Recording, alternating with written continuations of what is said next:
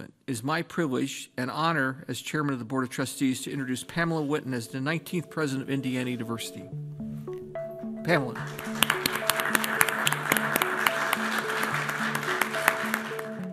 I've always considered IU to be among the best public universities in the country, and so I am humbled and I am honored and I am excited to be joining IU.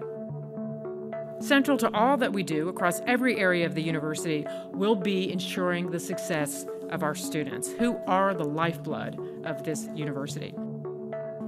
To our world-class faculty, our staff, our alumni, and our friends all across the world, I can't wait to get to work with all of you. The loyalty and the passion that you have for IU is truly palpable, and I'm excited for what we'll do together to further IU's reputation in every corner of the state and nation, and also around the world. And to our students, please know that you will always be the center of the universe at IU. Thank you for being here, and go IU!